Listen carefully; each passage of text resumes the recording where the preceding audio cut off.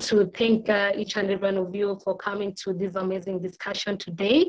And our speaker for today is Irene Rizzo, who is also assistant keeper for Zahara's Dream, representing Europe. She's one amazing young woman who has sacrificed her time to talk to us today about something that she really loves and she's so passionate about, and that's environmental and climate crisis.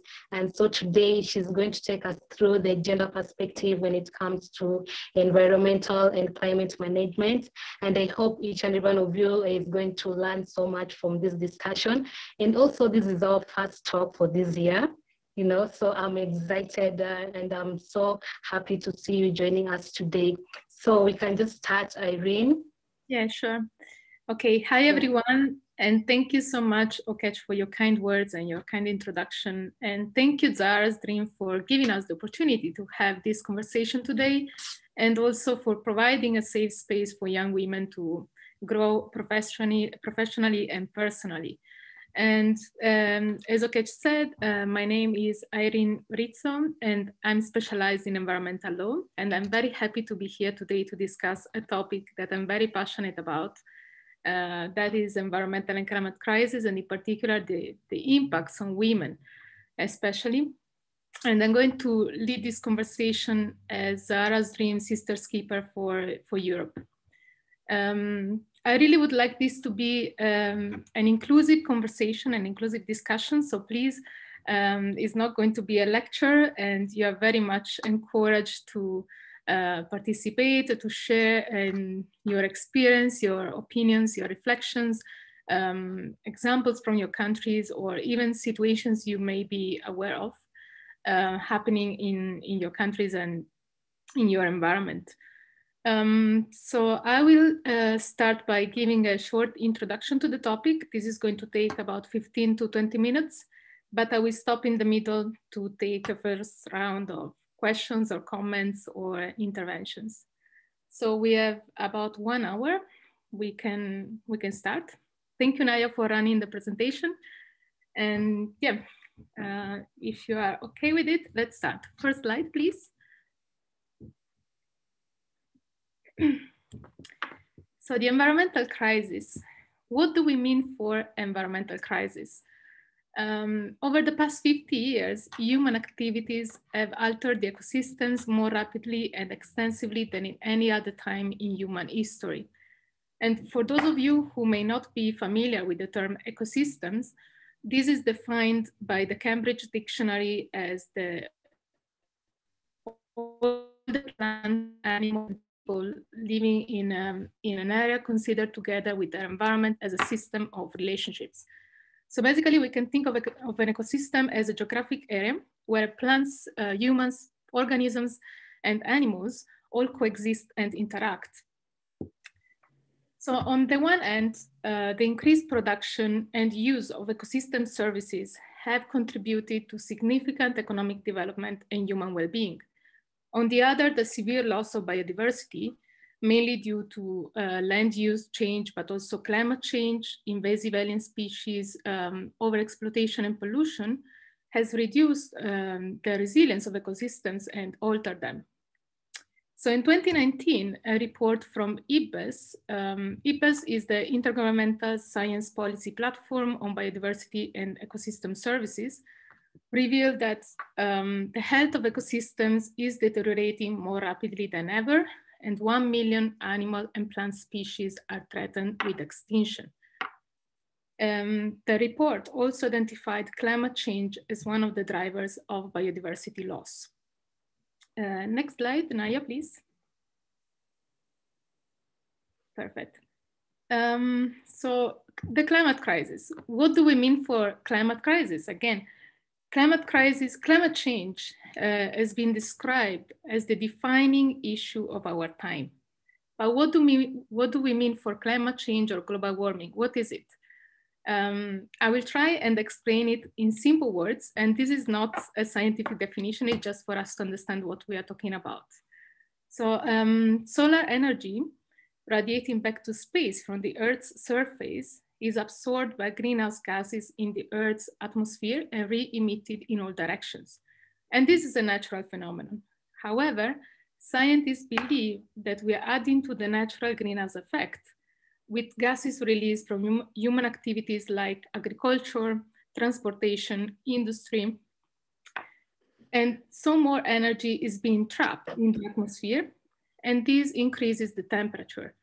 And scientists say the temperatures are now rising more faster than at many other times.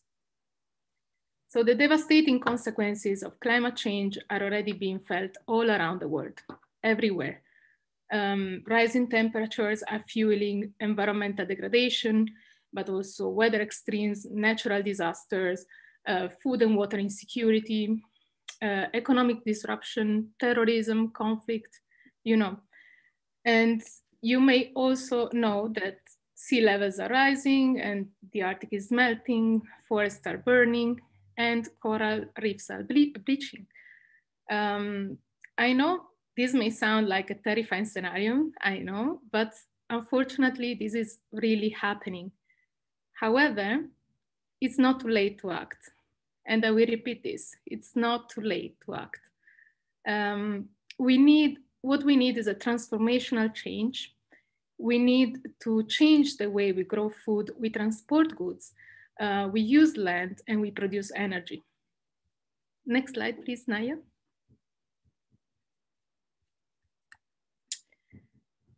So the link between gender and the environment, let's get to the core of our discussion.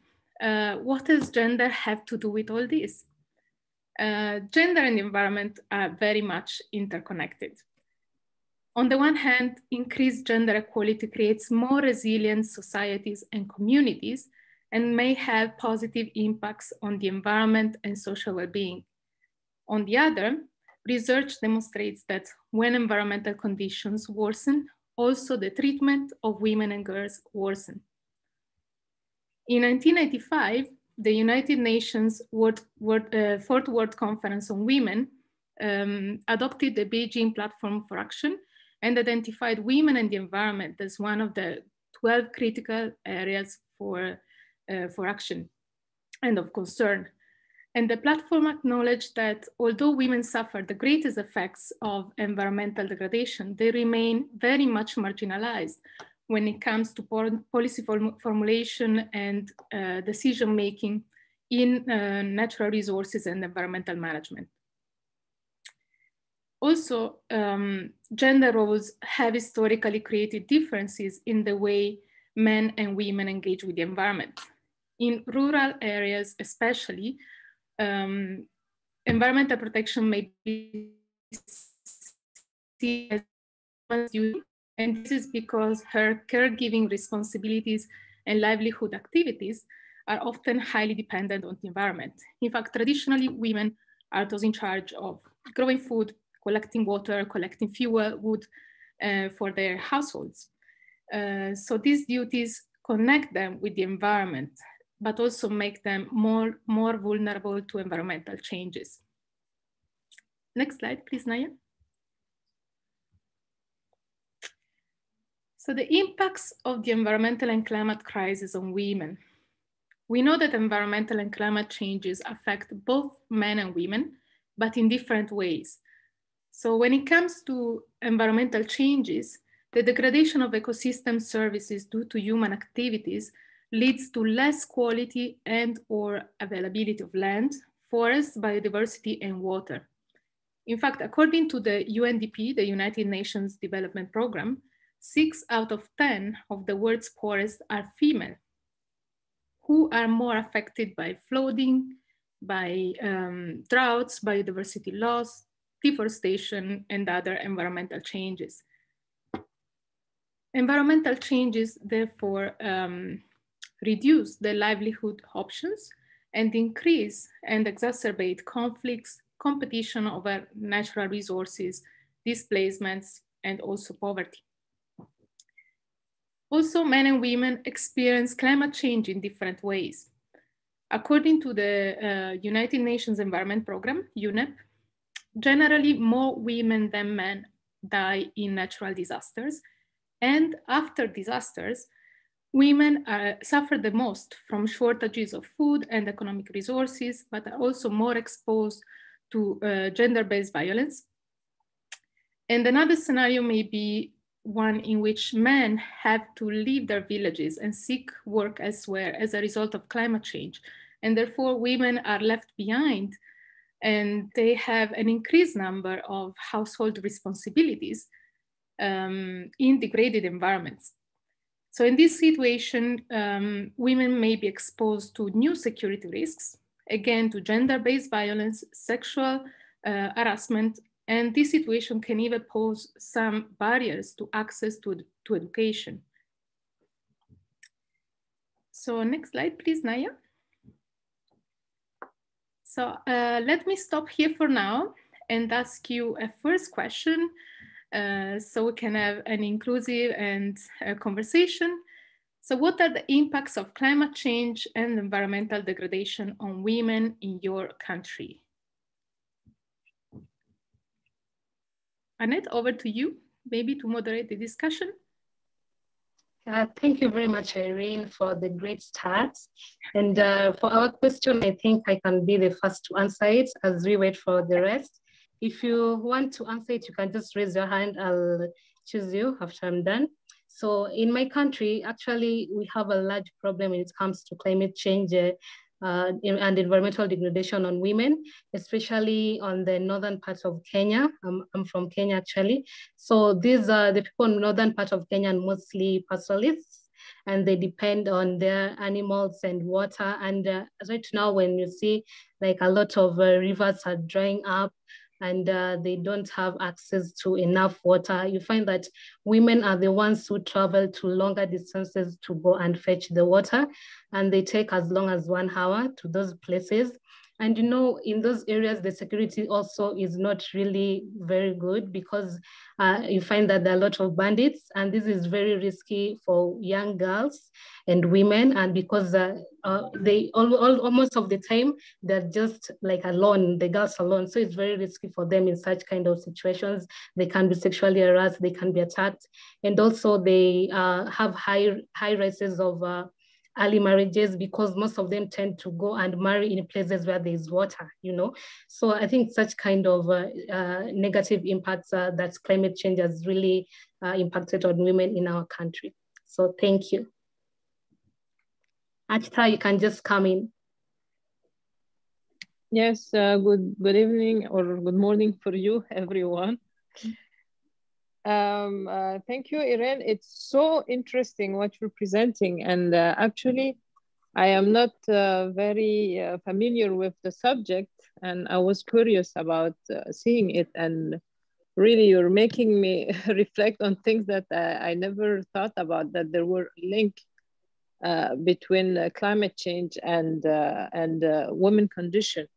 So thank you, and thanks again, Zahara Dreams, to allow us to follow this kind of conversations.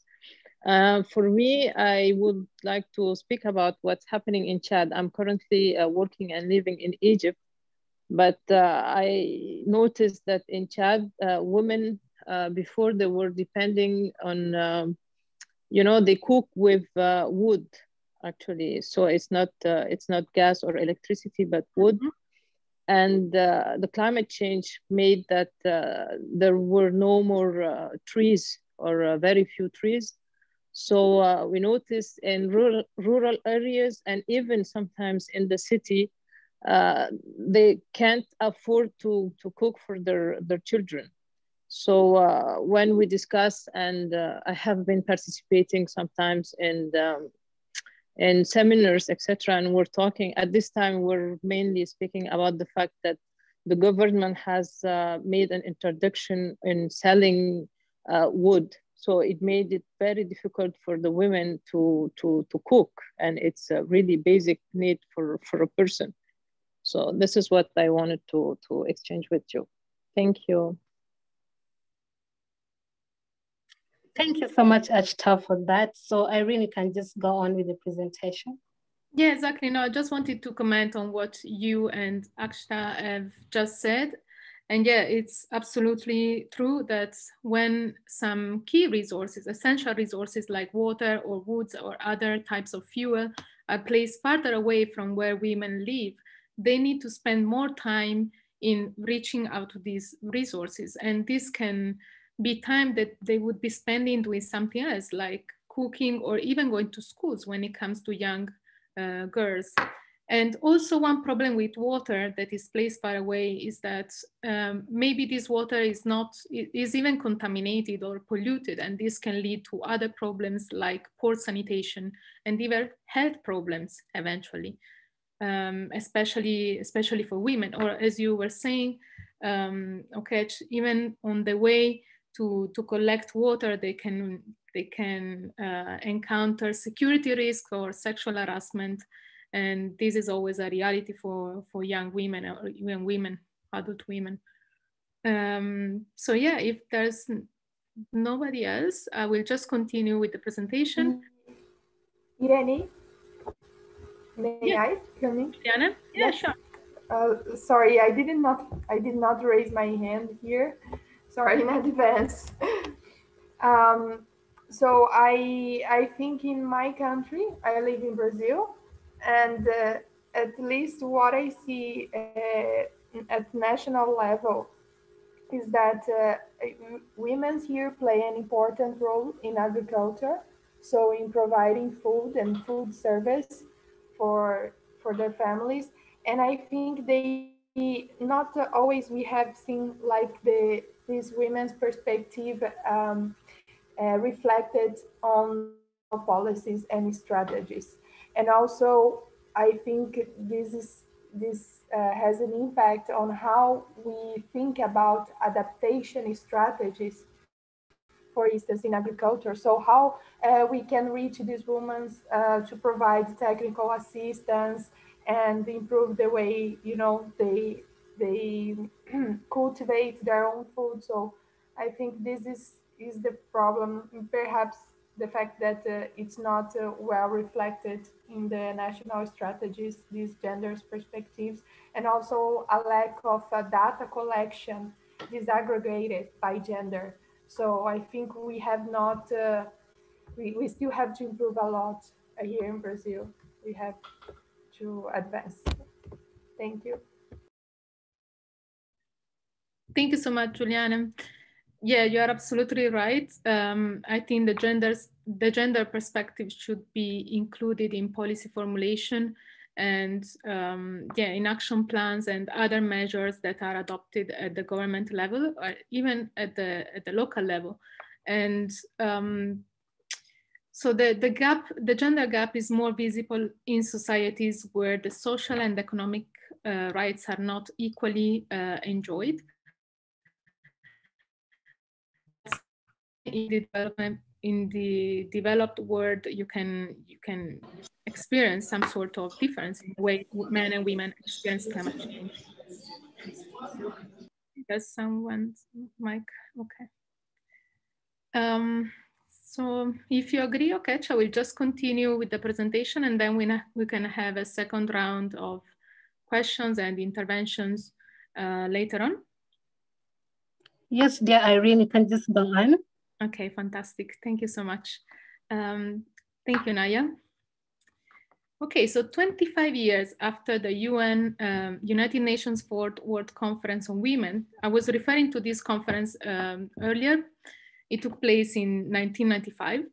So 25 years after, women's participation in leadership in decision-making still lack adequate recognition and support. So good governance in environmental management can only be achieved if barriers to gender equality are addressed. And according to the IUCN is the International Union for the Conservation of Nature, there are three critical gender gaps that present barriers to sustainable ecosystem management. Number one, unequal and insecure rights over land. In fact, globally, women represent only 13.8% of landholders and often face many legal and social barriers in all aspects related to land rights. In many cases, women do not have decision-making power over how land is used and managed.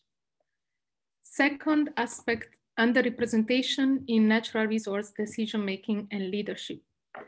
Both at the national and at the local levels, women are underrepresented in natural resource and environmental decision-making. And third point, gender-based violence.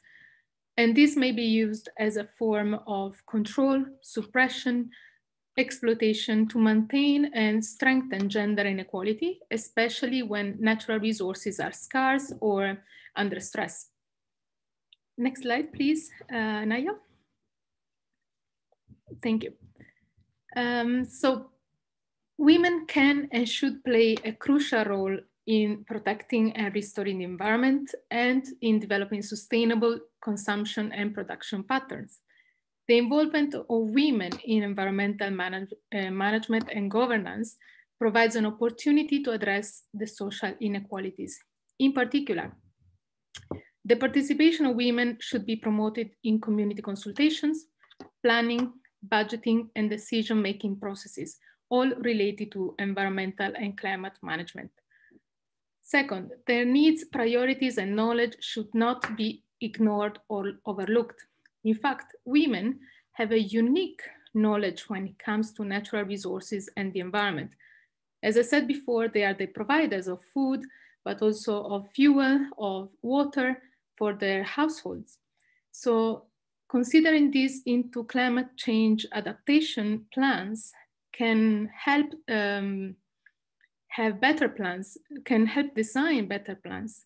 And I can bring an example from South Asia. A study from South Asia shows that women have adopted strategies to protect their food from climate change effects like flooding by storing seeds, for instance, in higher places.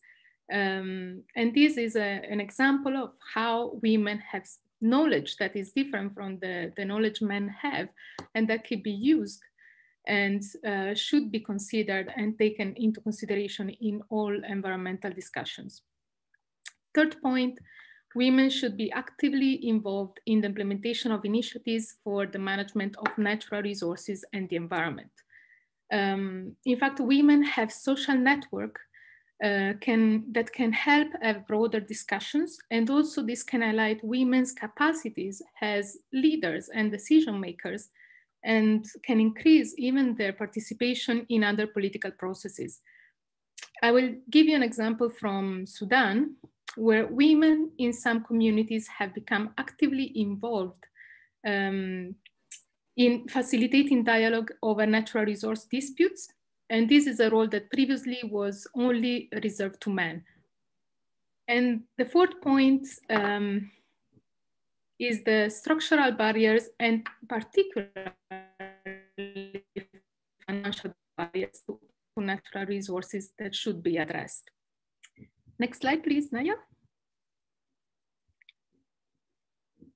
Naya.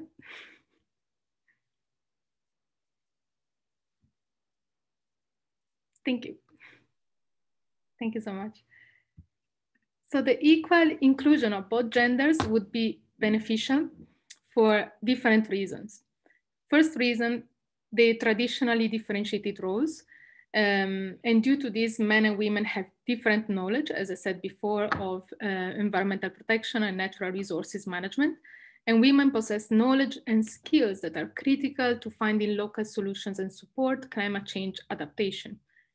But also, according to the IPCC, the Intergovernmental Panel on Climate Change, securing land title and land access or control for women increases not only women's willingness to engage in conservation efforts like planting trees or sustainable soil management, but also their investments in sustainable agriculture. And the third point, investments in women's education can reduce their vulnerability to weather-related disasters and increase their resilience to climate change impacts. As I said before, knowledge can also help women figure out more sustainable and efficient farming techniques, or also ecotourism opportunities. Next slide, please, Naya. So lastly, I want to tell you how around the world women are already contributing to their country's efforts. And this is by stopping environmental degradation, conserve and restore ecosystems, promote the development of green cities and use of clean energy resources like renewable energy, respond to the climate crisis by modifying production and consumption patterns, use water and soil more sustainably, and manage disaster risk reduction and response plans. So women are already very much involved in some countries in the environmental governance. And on top of that, research indicates that women express more concern for the environment, support policies that are more beneficial to the environment, and tend to vote for leaders that care about the environment. Another study from 25 developed and 65 developing countries suggests that countries with more women in parliaments are more likely to establish protected areas. And another study of 130 countries shows that women are more likely to ratify international environmental treaties. So thank you very much for your attention. And let's open again the floor for discussion. Over to you, Annette. Well, thank you very much, Irene. Personally, I've learned so much when it comes to, the role of women, the inclusion of women in climate and environmental policies. Like in my country, I know that they've really done so much to include women in the decision-making processes. And if we used to have, the late Wangari Maathai, who was one of the champions of the environment, So I think those kinds of policies and inclusion of women enabled women like Wangari Maathai. And also there's so many young women nowadays in my country who are really fighting for environmental, so that there are a lot of cases of environmental degradation in my country, if you'll be following the news. But the people who are fighting for it are mostly young people. And that's something that I've really loved to learn from you. At least now I know so much about climate and environmental crisis on the gender perspective. And I think Naya has raised her hand. She can come in. Thank you, Irene. I learned a lot, actually. Thank you very much. And I would like to share an experience recently which happened in Sri Lanka. We are very concerned about the environment because we are an island. Sri Lanka is an island, but our environmentalists, they say that the various projects carried out by the government are damaging or destroy the environment. So recently, there was a project about highway. So, a female environmentalist voiced up that this project is harmful to the environment and it destroy the kind of rare trees. So what happened? There were many hate speeches around her on social media, and when a good study of this shows that she was exposed these hate speeches because she's a woman. So it was very pathetic and thank you so much. Like I got many ideas about what the gender and the relation between gender and the environment. Thank you again. Thank you so much, Naya. Thank you for your intervention and for bringing your experience and knowledge from Sri Lanka. Actually, Sri Lanka, by being an island, is more exposed to the effects of climate change, including sea levels rise, that especially in coastal areas that are densely populated or even small island states, sea levels rise is really creating a lot of problems and may in future it's already, but may in future become one of the main reasons even for migration. So I don't know if anyone has any other comments. I actually would like to know from you if there are any other best practices of women participation in environmental governance, or how women, young women and young girls, young girls and other youth in your countries are tackling the environmental and climate crisis. That would be a very interesting discussion to have. Thank you so much, Irene. Oh, yes, sorry. Hand up. Yeah, and you can come in. And Mugo from Kenya, you can come in. Hello, hi guys. Hello, Anne. And we can hear you. Just go on. Okay, thank you. First of all, I would like to say I'm excited to be here. It's like my first session joining you guys. Thank you, Kate, for inviting me. Mine is more of a comment. I wanted to say that I haven't done a lot of work on gender, on the intersection between gender and climate. So I'm excited to be here to learn from Irene. If I'm not wrong, she's the speaker. And mine is more of a comment. I come from Kenya, and I was concerned or a bit excited to see you talk about land rights and title deeds as a way in which women can get to be involved in the policy against climate change. And in this country, in Kenya, that is, the issue of title deeds is a very concerning issue. It is always hectic, and more so, women are not do not have access to them. And without land in Kenya, Kenya is a very agricultural country. Without land, where women are not involved in owning title deeds to land, they are sort of kept out of the conversation on climate change. And I don't know if there are like lessons from you guys in other countries, how young women or how women generally can be involved in these conversations, or how we can push more women to push for title deeds or to own land. Thank you.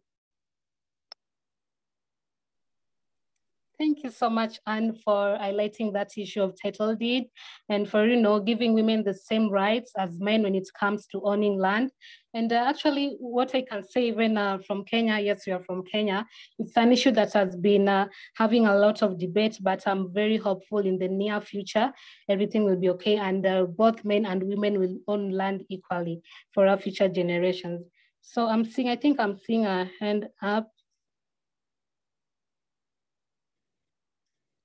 Or is there anyone who wants to come in? Come in, Achta, come in. Yes, thank you. I would like to leave also the floor to my other sisters. So I really thank Irene once again, because I'm more about sports law, etc. So this is a really new area for me. I didn't know about it. So I'm happy to learn about it. And I was asking on the chat also if Irene has any book to recommend, so that maybe I will learn a little bit about women and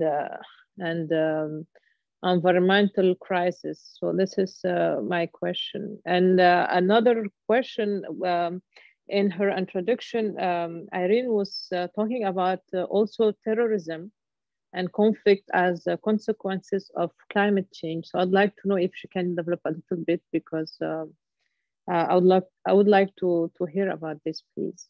Thank you. Thank you so much, Akshta. This is a very interesting link that you are presenting between terrorism and climate change. In fact, you said you come from Chad. And this is interesting because the Lake Chad region, in fact, is very much exposed to climate change. And not only because the lake was shrinking, it's no longer shrinking, but it was in the past. And this triggered a series of consequences that affected not only women, but also communities, entire communities. And it's linked to the insecurity in the area that we see today. In fact, because of climate change and rainfalls, climate change affected not only the lake, the area, the water area of the lake, but also the rainfalls in the region. And this has caused conflicts over the scarce natural resources that are in the area, and conflict between farmers and herders most times. And has forced many people to migrate, and those who have not migrated have sometimes joined these armed forces and caused the situation in the area that is not really safe up until now. For what concerns the book, more than a book, I can suggest there's a report from the UN on the link between gender and climate change. I think it's a 2019 report or 2020. I can find it and I can share it with you in the chat. If I can find it now, I will share it. So that report really touches upon different areas in which you can see this relationship and this link between gender and the environment, and how degradation of the environment and climate change are affecting women in different areas, including health, education, and other human rights like food, shelter, and, as I said, health. Regarding the comment that was made on Kenya, this is interesting because she said, I think it was Anne, she said that Kenya is pretty much a country where agriculture takes a huge part of the income of the population. And this is interesting because climate change can have really a terrible effect on agriculture, especially for women. Imagine if droughts or floodings destroy the entire harvest for that year. And that is not only the source of livelihood, but also the source of income for some women. And then they can't sell that produce anymore at the local market. And then they go to the local market and they find that prices have increased terribly. So obviously, the impacts on the most vulnerable communities is due to the fact that these communities depend the most on natural resources that are very much exposed to the effects of climate change. Thank you so much, Irene, for that. If anybody has any question or just want to add anything, you can just raise your hand.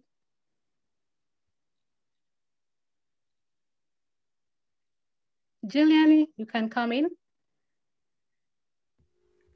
Thank you, Annette. Thank you so much, Irene. Again, I learned a lot from you.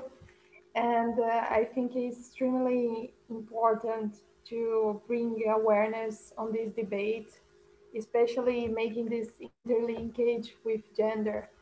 I just perhaps would like to share an initiative in Brazil that was very successful in bringing this topic to a political level, to a high level.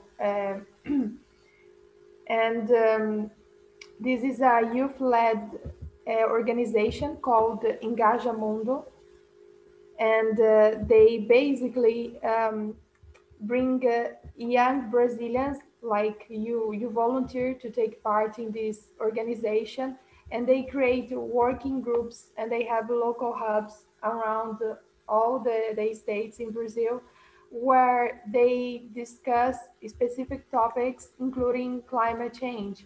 And basically they have activities of capacity building, advocacy, and they are able to influence also on a local level and national level. So the most important achievement since they started acting was to create the first delegation of young Brazilians to the Conference of Parties. So of the United Nations Climate Change Convention. So I think it's an interesting way they have succeeded. I can share the link here. So perhaps most of you already know about it.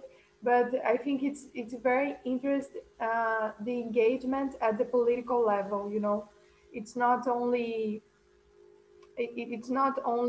acting locally, but being able also to influence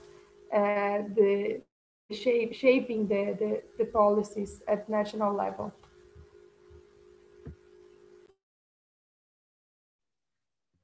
Absolutely, this is very important, what you're saying, Juliana. And we can see all around the world already, young people are getting organized and are bringing the climate discussion into the political agenda, not only at the local level, but also at the national level. They're really putting pressure on governments to do something to curb emissions and to adapt to climate change. And in fact, I'm planning to have this kind of conversation on how young women are leading the climate justice and the environmental justice movement in June on Facebook. This will be focused exactly on that, on how young women and particularly young girls, there are so many young girls out there that are doing an amazing job, and not just Greta Thunberg, but also many others, like there's Vanessa Vash from Uganda, Uganda, who is doing an amazing job. And they're really pushing forward the climate discourse, even at the national level. So thank you so much, Juliana, for highlighting that organization in Brazil. What is the name again? Engaja Mundo. It's translating like an engaging word. Okay, great. I also know that Naya knew some organizations doing the same work in Sri Lanka. Am I right? Yeah, I know. That's great. Thank you. So thank you so much. I don't know if there's any other questions. Yes, Irene. Handsome can come in. Handsome.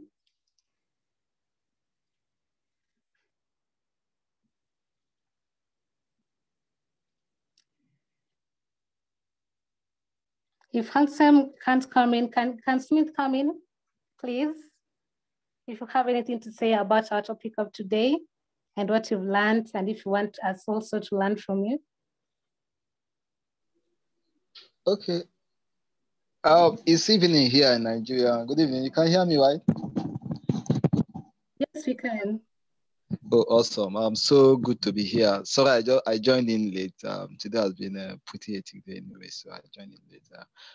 But I think for climate activities in Nigeria, particularly Port Harcourt, where I reside, we've been having issues with what we call black soot, probably because of environmental pollution from multinational and refinery and development in this part of Nigeria. So we've been having some form of engagement with stakeholders and the government, including some multinationals, to see how they can adopt renewable energy solutions, so to reduce this environmental pollution. So it's really, really serious in Port Harcourt here, and we are having some people are faced with health challenges and the likes, because of the soot, black soot, and so. But we've been having some series of conversation around climate change conversation. So yeah, so I'm so happy to be here. Sorry I joined in later. I would have I hope we'll have some of the recordings as time goes on. Thank you so much. So good to be here. Thank you for the opportunity. Thank you so much. Thank you. Even if you've joined late, at least you've added something to our conversation. We appreciate that. If anybody wants to come in, you can just come in. Just a comment to what he has just said. I know that in Niger Delta, in Nigeria, pollution represents a very big problem, especially because of pollution of the water sources and even the land of the people of the Niger Delta. So I know there are many conversations open in that area of the world. Even lawsuits being filed against these big multinational companies. Thank you so much, Irene. Jackie Mayega, come in. I just want to ask if people can hear me very clearly. Yes, we can, Jackie. Okay, thank you so much, Irene. I just want to comment that I didn't actually, like before, I didn't really think about climate change as much, but you've helped me think about it. And I've realized that here in Uganda, like the past month, the weather in the morning, at about 7 a.m., usually the sun is out and it's already starting to become hot. But like the past month, it's been hazy and cloudy and So maybe, I don't know what really causes that haziness. If you could just educate me on that. I'm not sure what causes that. Yeah, thank you. Thank you so much, Jackie, for your contribution. Well, climate change is a long-term process, and it can have different impacts in different parts of the world. What is true is that it is impacting everywhere, and we can't really know how that is going to happen. For instance, in my region, I come from Italy. I live in the northern part of Italy, very close to France, at the foot of the Alps. And this is a region where in the past it was snowing a lot, really, really a lot, like 1.5 meters of snow every winter. It was even making it difficult for us to go to school. But over the last 10 years, we don't see snow. We haven't seen snow almost at all. This year it has snowed quite a lot, but it was something unusual. We are not used to snow anymore. And that you can already tell that something is happening that is not normal, it's not as it used to be. But yeah, it's very difficult to quantify exactly how climate change is really having an impact in different areas of the world. And this is something that, for instance, is creating problems in bringing these cases to courts, because judges are saying it's really difficult to link emissions from the industry, for instance, to effects of climate change. There's this causality nexus that is very difficult to demonstrate.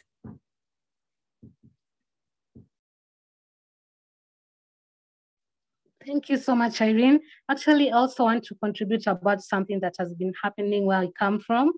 I come from the western part of Kenya around Lake Victoria. And recently the place has been flooding. When it rains, the lake overflows, you know, and even it reaches where we stay and our houses have flood, you know. So, and this never used to happen. It has started happening just recently. And I think those are some of the effects of climate change that we are really experiencing, especially in the global south. Most of us aren't aware that, you know, these are as a result of the climate changes, you know, and it's something that we can do to, so that they may not even affect our future generations. And it's not only happening around the Lake Victoria, other lakes also, even Lake Nakuru, I think it's disappearing, something like that. So some are increasing in size, some are really disappearing. So that's something that we really need to look up to, you know. And also, apart from the lakes and the rivers, there's also the fire that always just come in Savo, almost like, let me say, every 6 months there's fire in the Savo National Park. I think those are some of the things that we should look at when it comes to climate change. Thank you, Irene. Thank you so much, Okech. Yes, in many cases, climate change is even exacerbating climate pressures that were there already before. So it may just make things worse than they were before. Like it is happening. I see that in the chat, many people are commenting about Lake Victoria seriously disappearing, in Kampala, flooding, Lake Victoria Basin and surrounding areas. Yes, there are plenty of examples from around the world, really. Even here in Europe, like our glaciers are disappearing, and that is going to cause a huge problem for water in the future, because our water comes from the mountains. And if we don't have that source of water, what is going to happen? This can lead to conflicts in the future, to migration. We really don't know what is going to happen, but migration is going to increase also because of climate pressures. Thank you so much, Irene, for that. If anybody has any additional contribution, let me check out the chat box. Angela Muruli, do you want to say something? Can just come in. Hi, good evening, everyone. I'm currently in Nigeria, but I'm from Kenya. And actually what I meant to say was that Lake Nakuru is disappearing. I was there over Christmas, and it's just really shocking to see how quickly these bodies of water are receding, and yeah, how do we as individuals take up action essentially, or how can we play our bit, and how can communities in the surrounding area also play their bit, whilst also recognizing that they face several other challenges as well. So yeah, that's just my small contribution. Thanks. This has been really great, by the way. I only came in towards the end, but it's been really great. Thank you. Thank you so much, Angela. Irene, do you want to come in and comment on Angela's? I just wanted to thank you very much, Angela. And don't worry if you came in late. You can always see the recording. It's going to be posted on Zahara's Dream website, I guess. Great, thank you so much.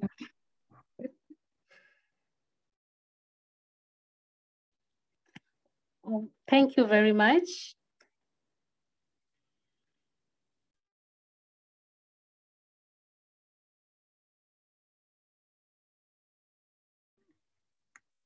Is there any other questions? I don't know, Okechi, if you wanted to ask something else? Not really. If anybody has any contribution, they can just come in.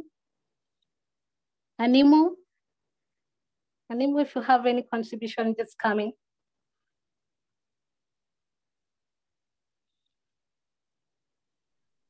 Meanwhile, I will just post some of the resources that I used for my presentation today in the chat box. Thank you very much, Irene. You can just go ahead.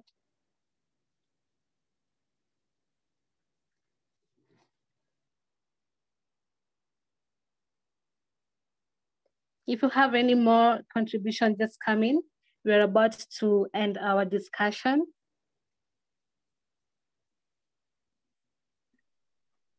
Yes, I also wanted to say that if you want, I have a blog where I write about environmental and climate issues. So most of what I've been saying today is also there, and I will be writing a blog post about the presentation that we had today. So this information is also going to be found there. I will post also the link in the chat box. Thank you. Actually, I was about to tell you that so that you may share with us what you write. I actually looked at the blog post and it's very beautiful and very informative. I will encourage each and every one of us to go and check it out. Just share it with the rest of us.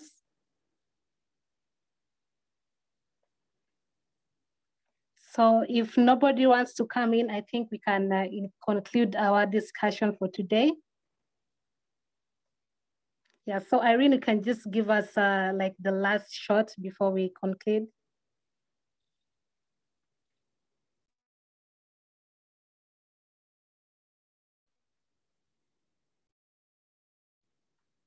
Irene? Yes, I'm here, sorry. I was looking at these links to share. So yes, I just wanted to thank you, Annette, very much for your great work and your great help in making this conversation possible. I wanted to tell Zahara's Dream again for providing us with this opportunity to discuss this very important topic. And I want to thank everyone for joining us today and for your active participation. And it's been lovely having this discussion with you this afternoon. And I hope I will see you soon. And I hope I will learn from you as well very soon. So it's been a precious exchange of knowledge and of reflection. So I'm very grateful for that. Thank you so much. Thank you so much, Irene. Actually, I think that people here on the call who doesn't know more about Zahara's Dream Sisters Keepers. So Zahara's Dream Sisters Keepers is a component of Zahara's Dream Role Model Pillar, and it was created by Zahara's Dream mentors, mentees, and other young women worldwide. And here we empower young women through discussions on social media platforms and virtual meetings like this one. And also in our meetings, we also have the males. So it's not just about female, even the men can just join us in the discussions. And the way I said, Irene Rizzo is our Sisters Keeper and she's representing Europe. We have four other Sisters Keepers from 4 different regions, Africa, Asia, North America and South America. And I'm so happy Naya was here. Naya, the one helping Irene is our sisters keeper representing Asia. Thank you so much, Naya, for that. Yes, and, thank you, Naya, for running the presentation. Thank you. Yeah, so if you want to join our community, we have a Facebook group, and I'll share the link with you after this. I know those who managed to get into the meeting, I'll share the link. And I just want to thank you so much, Irene, for the discussion. It has been a success. And I just want to thank everyone for joining us. We've learned so much from you. And actually something that really struck me through this conversation was that you said that the involvement of women in environmental governance provides an opportunity to address social inequalities, and that's something that not so many people know. And I think from this discussion, I hope it won't end here. And all of us will put what we've learned today into practice, because planet Earth is us. We have to protect and save it from our future generations. So I just want to encourage you to find, to find a way of including these kind of conversations and talking them not only to just you, talk with your family, your community members, and find solutions to them. So thank you very much, everyone, for joining. And thank you very much, Irene. And have a lovely evening, morning, and day, depending on where you're joining us from. Thank you very much. And we have this discussion happen every month. So next month, we'll have the same discussion, same date, same time, on 17th of March, and we will be tackling food security. So I hope to see all of you there in that discussion. Thank you very much, everyone. Thank you. Thank you. Bye. Have a good day. Bye. Bye. Bye. Yeah, thank you. Bye-bye, everyone. Bye-bye. Thank you.